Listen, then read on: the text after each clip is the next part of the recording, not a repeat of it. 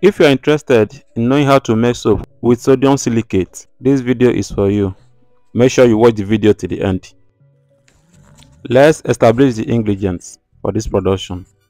Oil 232 grams, caustic soda 32 grams, SLS 46 grams, water 77 grams, sodium silicate 46 grams, sodium lactate 24 grams. Safety precautions. Before starting, it's important to take necessary safety precautions. Caustic soda is a strong alkaline substance that can cause skin and eye irritation, so it's important to handle it with care. Wear protective gear such as gloves, goggles, and a long-sleeved shirt to minimize exposure. Soap is a sort of a fatty acid. It is produced through a chemical reaction known as saponification, where fats and oil react with a strong alkaline to form soap and glycerin.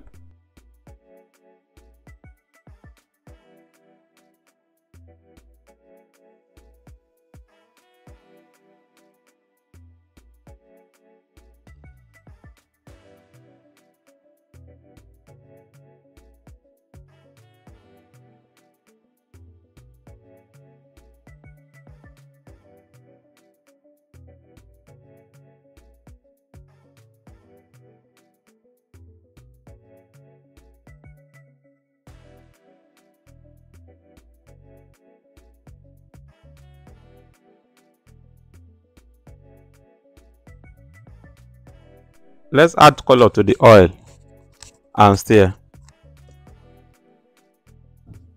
Stir very well until the color mixes very well with the oil.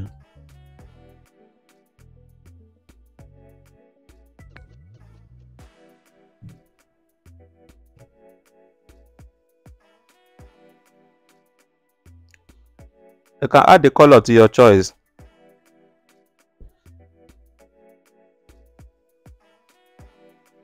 When you add it bit by bit to know if it's okay for you. If the color is okay for you, you can leave it.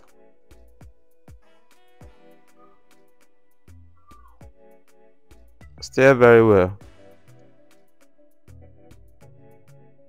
It's time to add our caustic soda.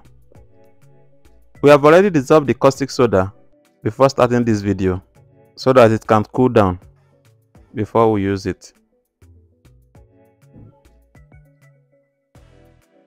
Add the caustic soda and stir. Stir very well until it gets to a trace.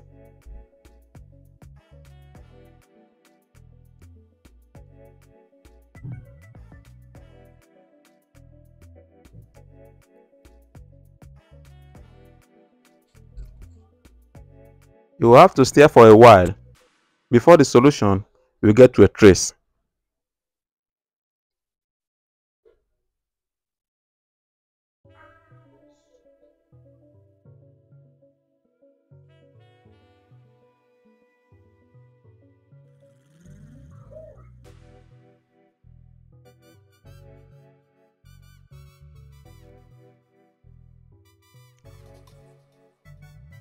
Add sodium silicate and stir. Sodium silicate is also known as water glass. It's a compound composed of sodium oxide and silicate. It serves as a useful additive in soap making for several reasons. 1. It increases hardness of the soap. It enhances cleaning power. 3. It acts like a stabilizer, helping to prevent the soap from being too soft. Add sodium lactate and stir.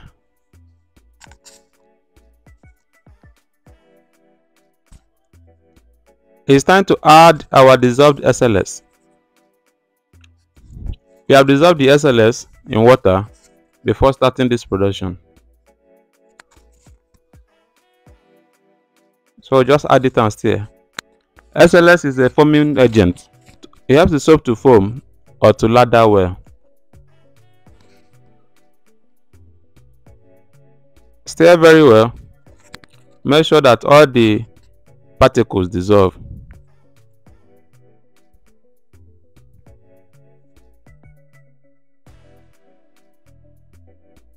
There are different SLS rice. There is bigger ones and there is small ones. This one that I'm using now is the smaller ones. But when I dissolve it in water, I notice that the thing becomes very thick. So I have to be pouring more water. See it was still thick.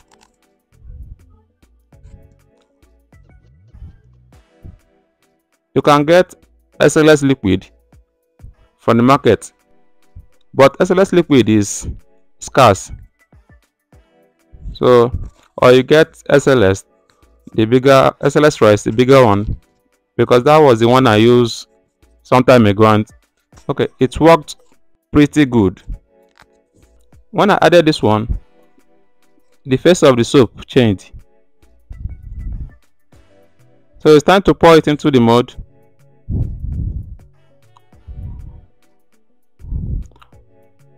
Pour it and allow it to solidify for 24 hours before unmolding it.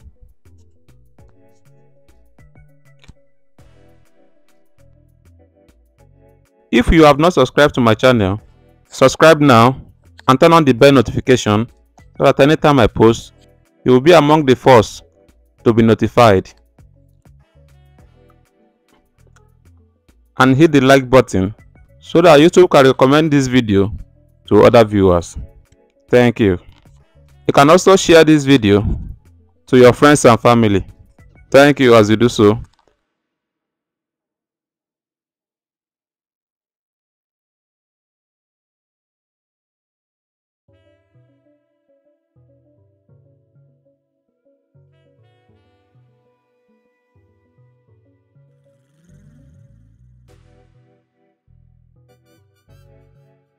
This is after 24 hours and we are about to mold the soap now. Look at what the soap look like. You can see how beautiful it is, but it still have all those whitish substance from SLS, but still yet it came out pretty good. I thought that the soap will be completely bad, but it still makes sense. So one of my new subscribers said that I should show them how the thing foams after I finish making the soap. So that's why I'm running this test. You can see the thing ladders well. You can see. And as you keep the soap for 3 to 4 weeks, for it to dry well, it will foam more. If you are just seeing my video for the first time, make sure you subscribe to my channel. And as for my subscribers, either old or new subscribers, know that you can ask me to make any type of soap for you within my niche and I will do it.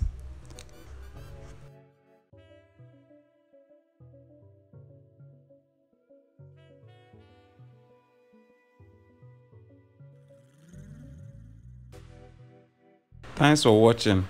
See you in my next video. Bye.